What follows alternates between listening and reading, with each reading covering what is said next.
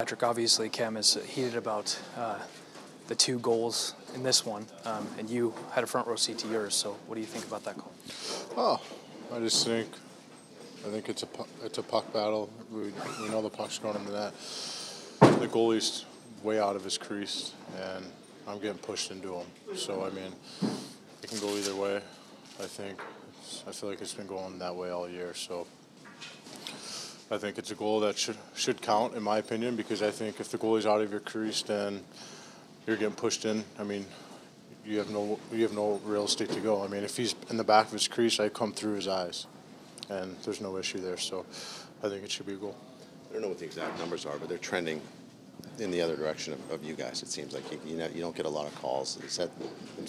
Cam's obviously very frustrated about it. Does that trickle through the whole room? Yeah, I think it's frustrating. I think the way we're sitting right now is frustrating. I think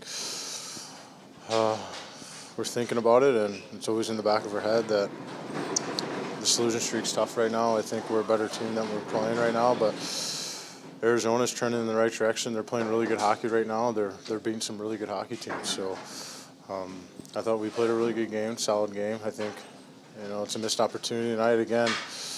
Their guys going in the crease, the puck's completely going wide, and they get a bounce there, and I think the goalie hits his pad. But who knows? I mean, right now we just got to find ways to just stay positive and keep grinding away, and we know where we're at right now. We just got to make sure we're playing for each other right now.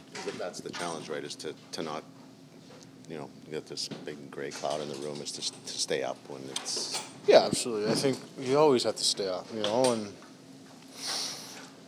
we're going through some hard times right now. I mean, everyone sees it.